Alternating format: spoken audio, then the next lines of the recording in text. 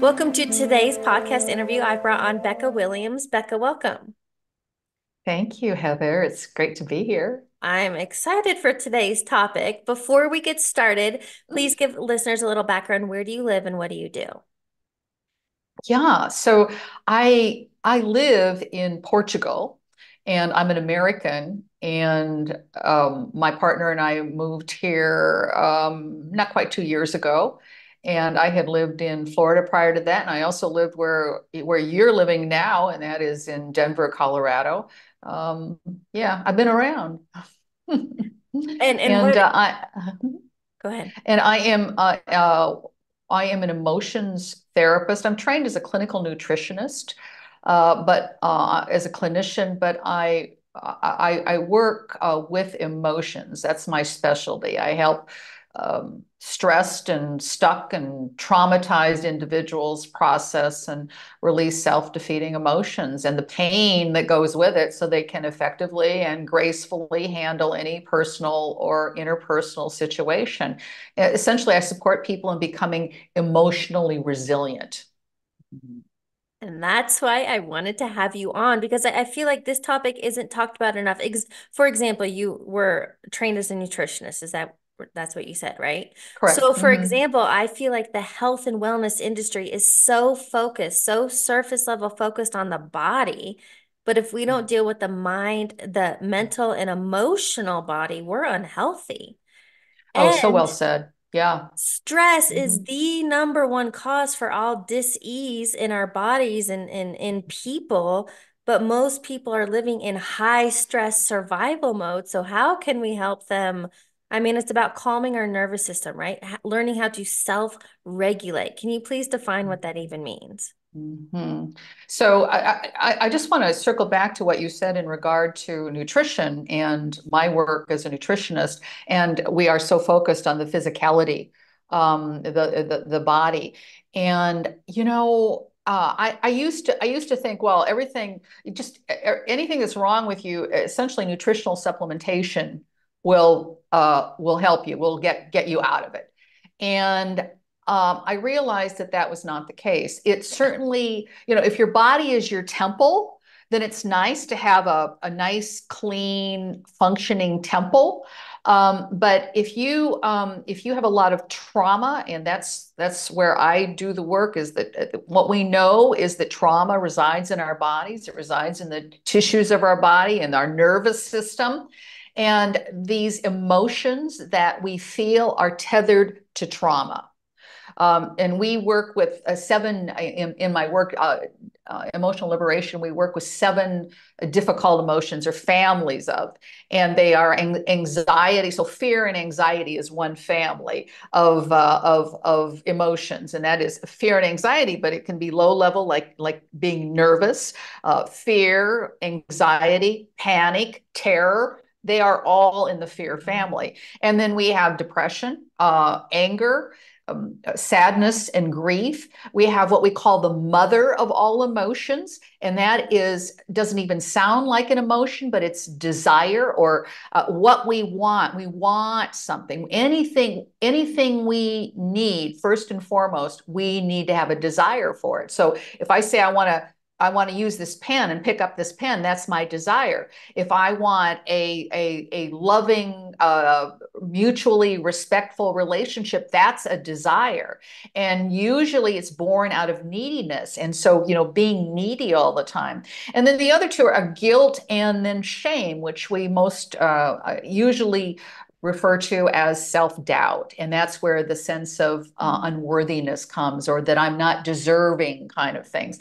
So we work with these seven difficult emotions, and they can be very close to the surface, Heather. And that's why I want to go back to the nervous system regulation.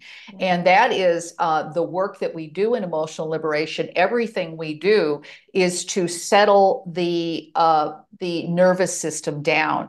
Because when you have when you have a hyper aroused nervous system, you can't do any work. You're on edge. You can't do deep work. So a big facet of what we do is really recalibrating the nervous system, and we do that through what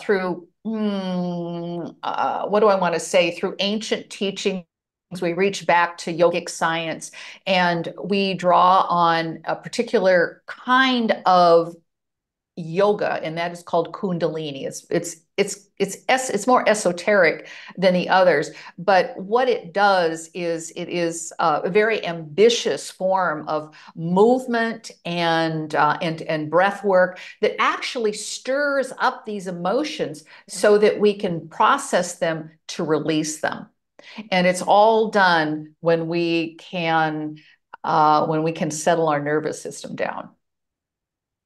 I just think this is so timely and I love life's synchronicity. So this morning I was listening to an interview with Greg Braden and he does a lot of work with the Heart Math Institute, and him and Dispenza all talk about creating brain and heart coherence, that we're Mhm. so stuck in our head and we're so disconnected from our heart and our body. That's what creates so much chaos. And his as an example. So I know would you say that the Kundalini yoga is more like a high level or advanced form of regulation?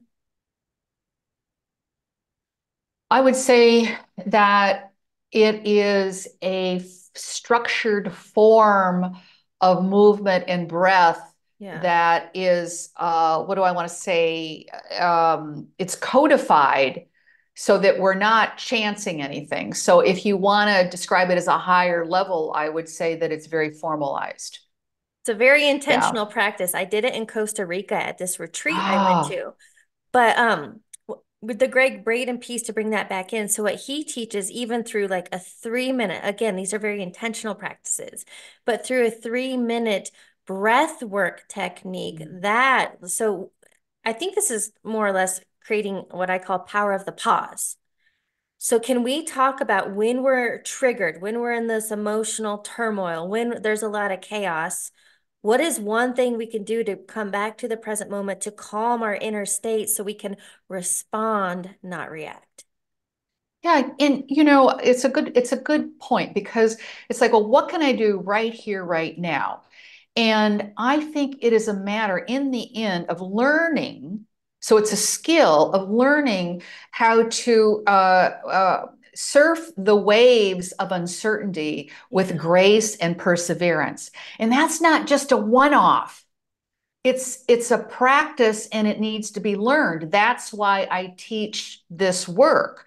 Yeah. That when someone does a practice one off, and you probably experienced this in Costa Rica, you felt great afterwards. You were walking on clouds. Yeah. But what happens that actually gets everything going and moving, but then a few hours later or a day later or whatever, we just go right back to those neural networks of anxiety or and fear or depression or whatever it is. So Yeah. we need to keep doing the work. There's a whole what do I want to say, a framework for this that includes a lot of things going on in order to start. And I know Dispenza is very much about this, is changing your neural networks. And so he has actual images of where you see old neural networks dissolving and new ones being created. And that's what we do. I can only talk from my perspective, so I want to hear more from you, but I want to help people understand like what are the symptoms of trapped emotions. And so, for example, a lot of what Dispenza teaches is like when we're talking about our chakras or energy centers, a lot of people, if you pay attention, have gut issues. A lot of people have reproductive issues. And those are the first couple centers, which are our creation. But when we're stuck in survival, that's why we have bodily malfunctions because it's trapped emotions, right? Trapped emotions, right? Trapped. So now, we're looking at different paradigms. I mean, I could compare and contrast Greg Braden or Joe's paradigms with mine, and they're all slightly different. But yes, when we look at the chakras, so the solar plex, which is that right there, right above the navel, that's a very important one for our power. And in the emotional structure that we use in emotional liberation, it is very equated to anger. So what happened when we were growing up? A lot of the time, we didn't learn how to be angry. In fact, a lot of us were told, shut up and sit down. If you're not going to say something nice, don't say anything at all. So our anger, we had to put a lid on our anger. We weren't able to express. And so here we are, fast forward to adulthood, and we don't know how to get angry. We don't know how to express ourselves. And it's either expressed with mostly what we know with anger is expressed. So it's like, and I did this too, was the nuclear reaction, right? It just expressed this toxic anger all over everything. Or there's repressed Yeah. anger where we hold it in. A lot of times we were told, this is for people who were told never to get angry, and so you had to stuff it, right? You're stuffing it, and so it's kind of the moaning and groaning and just everything's not quite right, and as opposed to the expressed. Those are both forms of anger. And what we want, and power. So you can say, in my work, I teach that power equals anger.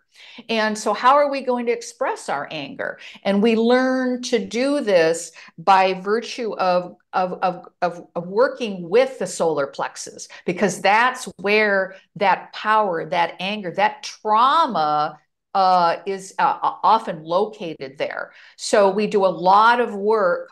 These practices that we do are correlated to the various emotions. So for anger, there's a lot of strong practices that we do to again stir that up so that we can process it and release it. Yeah. Here's what else is coming to mind, and what I shared with you. I have so much compassion for men, because think about men, especially in the Western society, are taught, big boys don't cry. So they are taught from a very young age to not express. It's weak, it's vulnerable. An old paradigm, men couldn't be weak or vulnerable or emotional. They would die in war, right? So like there is deep conditioning. But what I kind of notice, and I try to make light of it, but as an example, one of my clients in his mid 50s, um, until he has become self-aware and dealing with why his relationships never last, it's literally like, a 7-year-old boy with emotional intelligence is trying to run his relationships as a 50 something, right? And most people are walking around with lacking emotional intelligence and wonder why relationships and everything doesn't work. And that's why we need to go back and clear out that backlog, because that is so right. We see it over and over again that we incurred trauma at 6 years old, something awful that just embedded itself, that emotionality embedded itself. And so here we are at 50 years old, and something comes out of left field. Somebody says something, somebody does something. I say an errant thought triggered it. And we go back to that 6 year old, and that's how we act. So we are stuck there. We are stuck. And so this work that I do, the emotional liberation, is actually going back as well and tapping in to that old stuff so that we can let it go, so that we can reset ourselves and we are clear, so that we can go forward with a clear vision. Mm-hmm. And I'm so visual. So I'm imagining right now. So all of us, we have a body, and these traumas and experiences that have happened. If we did suppress the emotions, we literally have all these like Tetris blocks in our body, right? So please, let's first explain, if we don't deal with our emotions, if we don't become self-aware, if we don't learn how to regulate and healthily express, what happens? Well, first of all, we're miserable, right? Yeah. Yeah. And we go through life miserable. Yeah. And you know, a lot of it has to depends on whether these emotions are expressed or repressed. And I would suggest that the repressors have they hold it in. Where does it have to go? And it goes into physical maladies, right? Physical dis-ease. Mhm. Not to say that people who are just really angry and are expressive about it aren't going to get sick, but particularly holding this stuff in is really detrimental. It's all detrimental because you know what? We blow up our relationships, not only our lives, but we blow up our relationships. And so we can't maintain interpersonal communications because we don't know how to do it well. We've never been taught or we've never been able to get out of our own way. And consequently, a lot of people are in a very lonely space because they don't know how to navigate human relationships. Well, it's like a self-imprisonment, right? And I saw a quote Oh, last week that your relationships are a reflection of the relationship you have with yourself. yes, So if you have truly. what I understand is if we have a toxic internal environment, we're holding on to anger and resentment and fear and doubt and unworthy. We try to project that onto others, which creates all the chaos in our life, right? And that's what creates toxic relationships, right? And so it's very important when we start doing this work and we are having these learning through the self-knowledge, dropping into our inner knowing, into our intuition, and we are coming up with new ways to feel. And we want to address our life differently. Well, that's a big deal, right? When we're changing internally, but nothing out there has changed. So we have had these huge breakthroughs internally, but we go out there and we don't know how to deal with it. So very important is this integration piece Mm. within emotional liberation, where we learn how to navigate out there. For instance, drawing good boundaries. The reason why people are angry a lot of the times, and it's misplaced anger and it's badly managed anger, is because they need to get their way and they have no other way. They know no other way to get their way than to yell and scream. And Yeah. so when they learn that that's not the way, that they need to navigate softly, they go out and they're very lonely. That's what happens when people start walking through the fire, is that, and you see a lot of this, that old relationships, friendships, partnerships start dropping away, and there's this in between before people start getting new healthy relationships. One of my students coined it, and it's sort of a through line for the work we do. And she called it the shaken snow globe.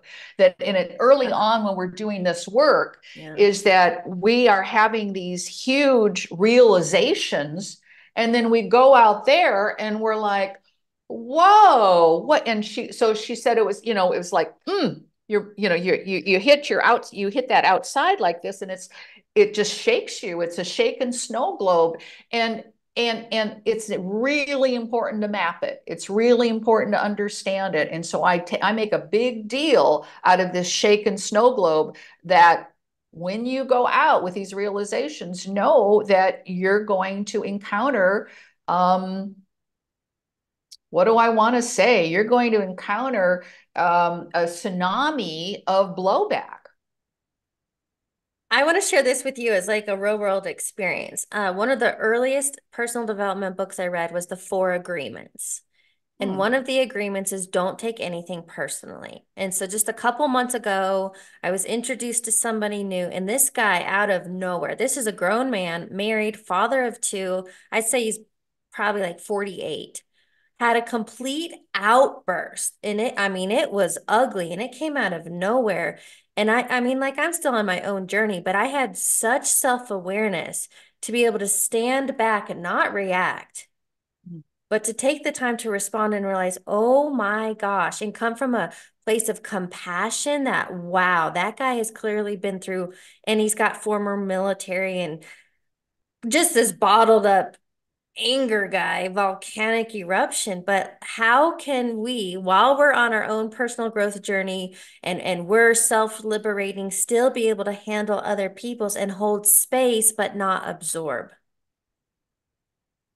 Well, I think first and foremost, it's, there was Vernon Howard, who was a spiritual teacher at the turn of the century. And he said, I love what he said. He said, you cannot stop destructive actions by others, but you can stop your own destructive reactions to Mm. them. Yeah.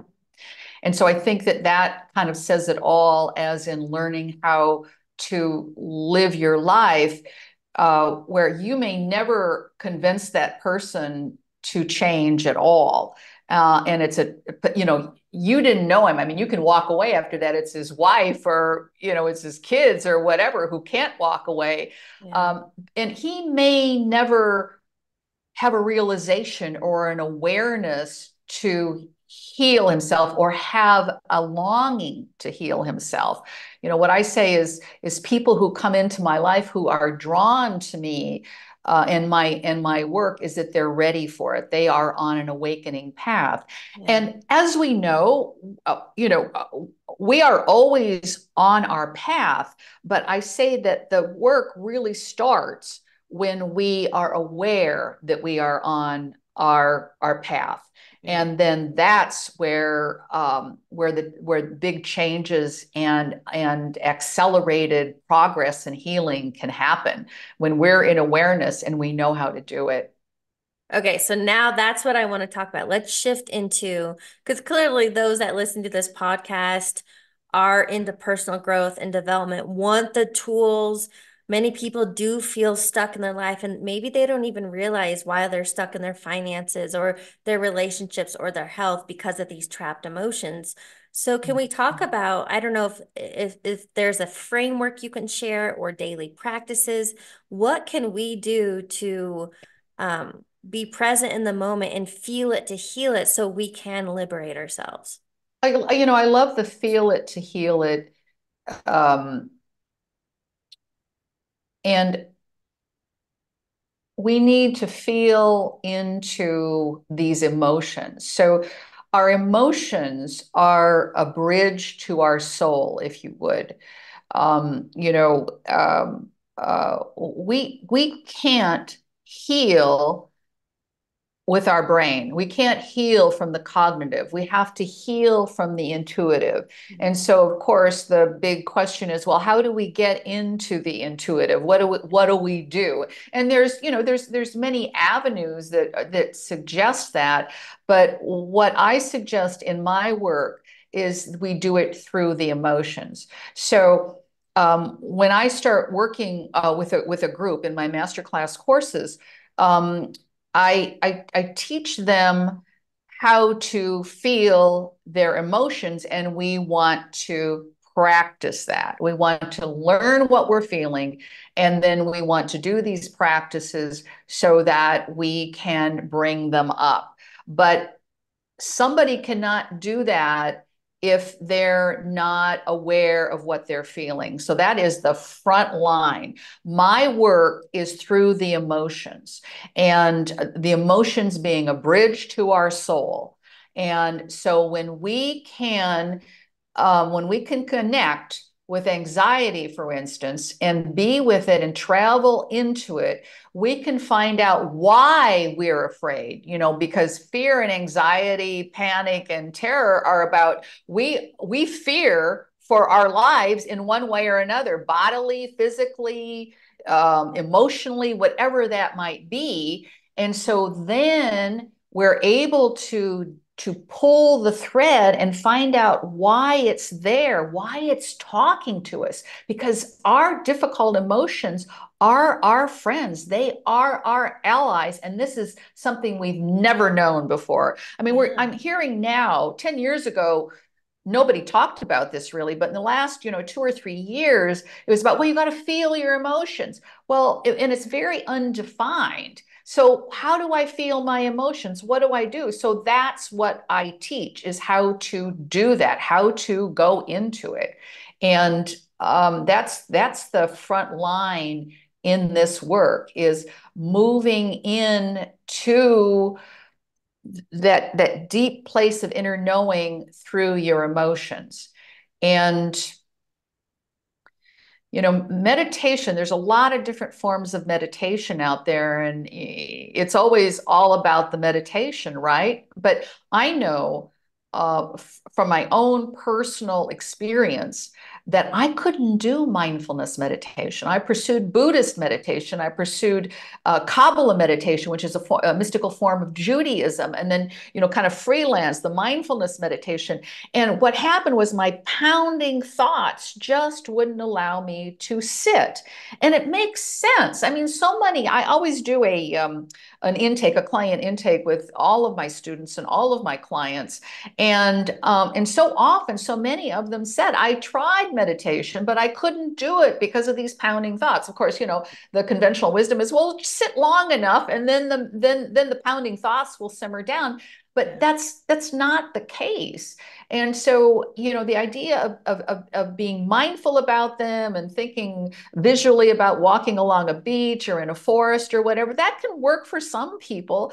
But when in our paradigm, what we do is we go to that juicy caramel flavored center of emotions. And we do these practices, and I guide people into their emotions. So it's not about thinking bright, light, positive feelings. It's Yeah. about, because people come to me and they're upset, right? They're Right. feeling really crappy for one reason or another. So let's go into it. So what we do through this work is actually go into that, bring it up, bring it all up. And people don't have any problem with it because it's so close, right? It's so close to them, these terrible feelings. And so when in a group setting, when I invite people to do this, it's right there. It's just, the emotion comes up, the crying, the whimpering. I mean, I've had people who could only laugh because they were so cried out. But all of this stuff is coming up so that we can bring it up and release it. I love how you shared all of that. And so, what was coming to mind is my own personal experience. So, as an example, sitting through meditation, and I've done Dr. Joe Dispenza's week longs and AFUs, and I remember one of them. I was in so much frustration, anger, and impatience with myself, and so I wasn't able to sit there. It was so uncomfortable. And after that guided meditation, I went to one of the meditation assists and I explained it, and we named the emotions. And so what he calls, and I think you've already referred to it as, you have to sit through the fire of discomfort, because whatever you resist persists, right? And so a lot of Mhm. people just want to brush it under the rug or come back to it later. It's too uncomfortable. But the thing Yes. is, what I've experienced when I can create the space and sit through the fire of discomfort, when you acknowledge it, it dissolves and you release, and that is how you liberate yourself. Mhm. And you So continue doing that, and you start forming new neural networks. it is a practice, but for those people, like it's going to be uncomfortable at first, but also I'll share another way I've done it. I love running. I also love nature. I'm a big hiker.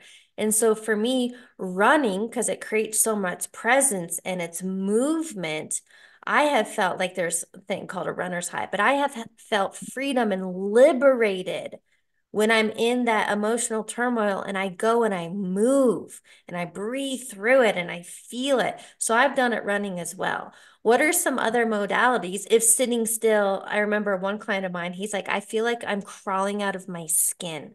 Mhm. That's how it We was. don't sit still.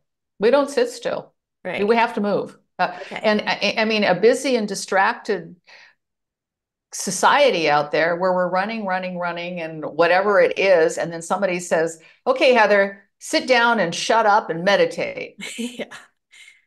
Yeah. And so I like the focus that's why I do the work I do is, on my website, the headline is "The search is over," because so many people who feel so crappy have upturned so many stones looking for answers, from talk therapy to webinars of new age webinars of this, that, and the other thing or whatever, and nothing has helped.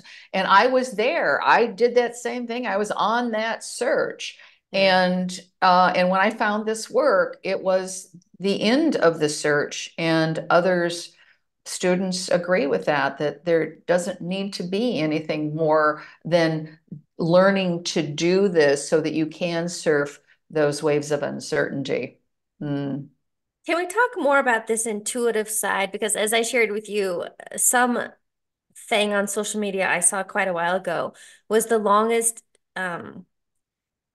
what was the longest journey an individual will take is the 14 inches from their head to their heart. And we're Mm. so disconnected from our internal guidance system, our GPS, everything we need is within.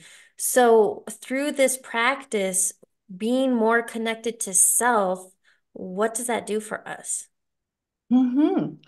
Well, so first of all, I I teach from ancient teachings and cutting edge science, Western science, um, that we can't solve things with our mind, but we have been stuck in our mind all our lives, unless you had really healthy, loving, educated parents around this stuff where, if little Heather started crying, it's, well, darling, what, you're upset. What are you upset about?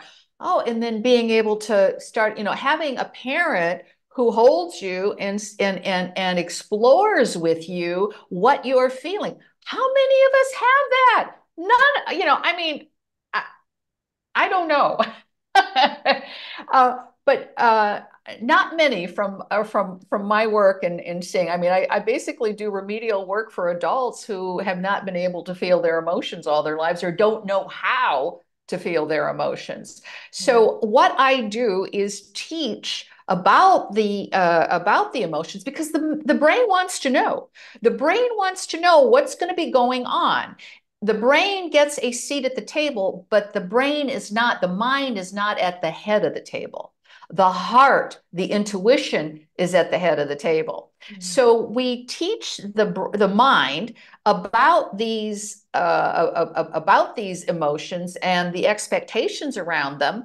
And then in another session, we go into the practices. And this is where the plant medicine often comes up, because it amplifies the emotion that we want to work with, and it also amplifies the rest and relax that we need. So we want to get out of the fight or flight syndrome, and we want to be in a relaxed state so that we can bring up these emotions and work with them.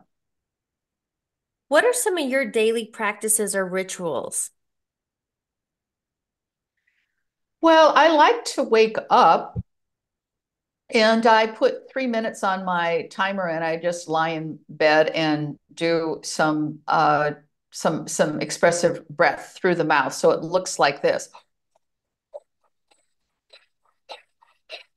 for 3 minutes, and that's called cannon breath. And so that gets that settles everything down, actually, and brings in a new, what do I want to say, a new eagerness for life. And then I actually lay down and I count backwards from 100. And so that combination allows me just to get out of bed and move into the rest of my day. So that little, it's the tiniest of rituals that are so helpful.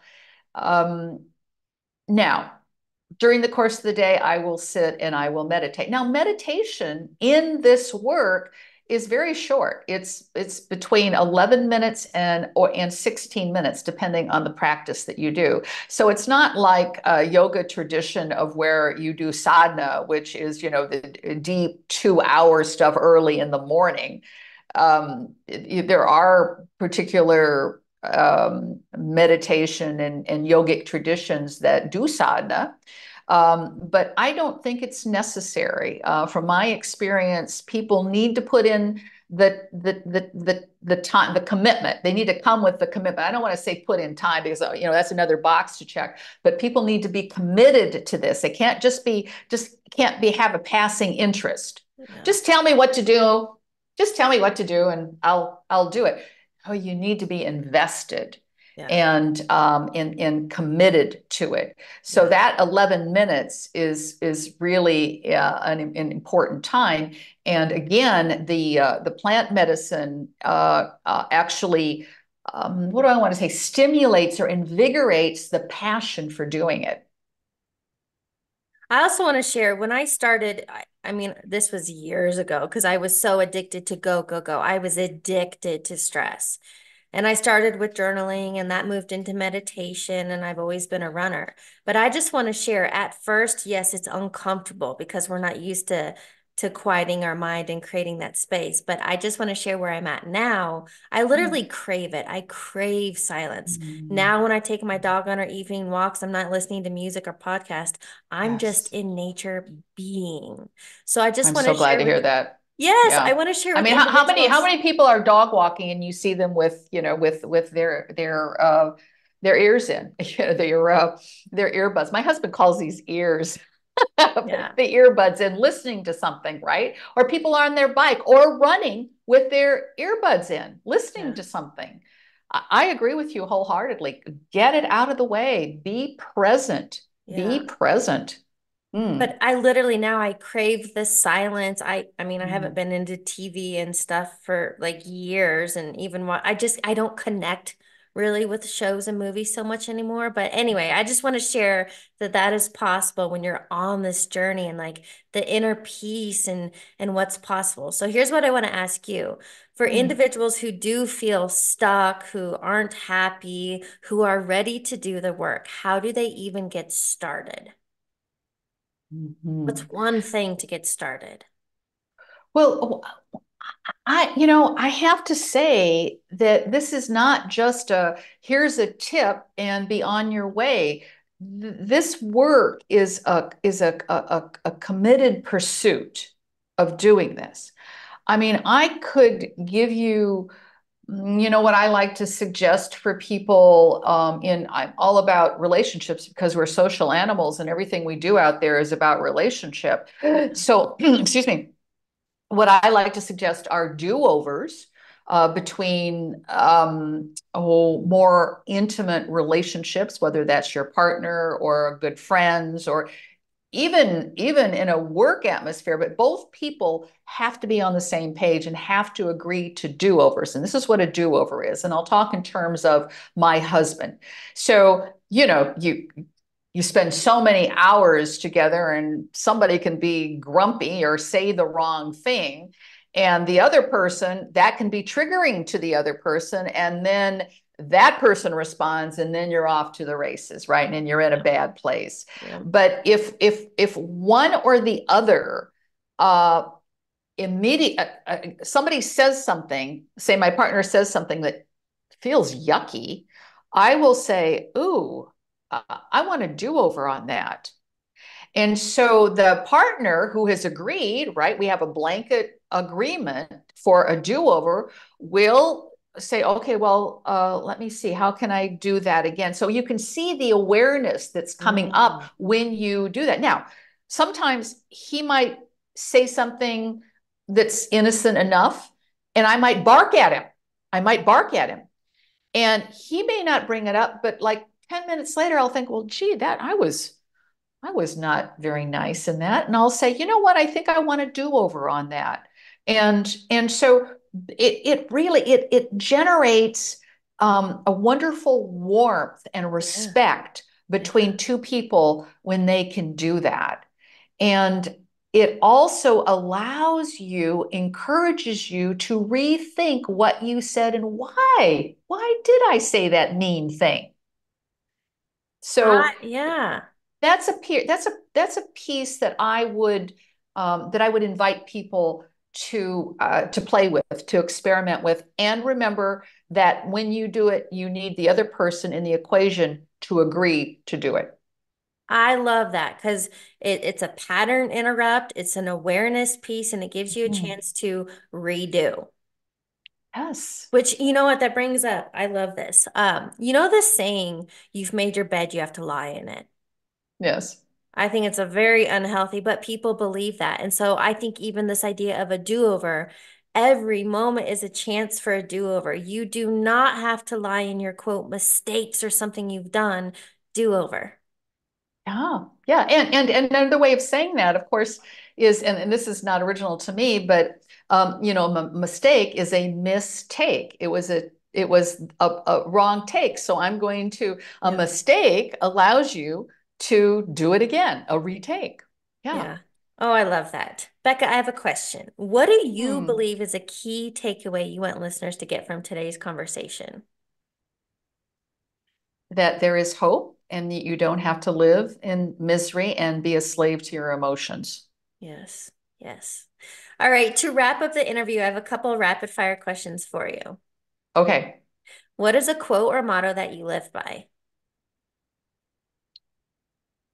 Yeah, what I love is what we do when we get together is we actually put our hands over our heart and we say, I am moving toward an enduring inner stability where nothing disturbs my inner peace. I am moving toward an enduring inner stability where nothing disturbs my inner peace. And I live by those words, as do my students and clients. That is a powerful, would you call that like an affirmation? I would say so. Yeah, that's a good one. What is a book you're And currently reading? it's totally secular, you know? Yeah. What is a book you're currently reading or highly recommend that has helped you with this processing of emotions? Well, I'm never far from this book because it's the one that actually started it all for me, and it's called Senses of the Soul. And it is by my mentor, who is Guru Mayer Khalsa. And you can tell that it's really just tattered and torn, and there's all sorts of, Yeah. notes in it. It's pivotal in my life. Final question. What advice would you give your younger self? Yeah, we do a practice where life is a continuum, there where we're younger, we're present, and then we're our older self. And we go to the younger self Mm. and commune with them as we go to our older self and commune with them. And what I always told my younger self when I held her was that it's going to be okay. Yeah, You're going to live a wonderful, loving, expressive, pain-free life. And I believe that that's true, and that's what I tell her. that's a powerful message. Becca, thank you so much for today's conversation and joining me. Thank you, Heather. Thank you for having me. It's been wonderful.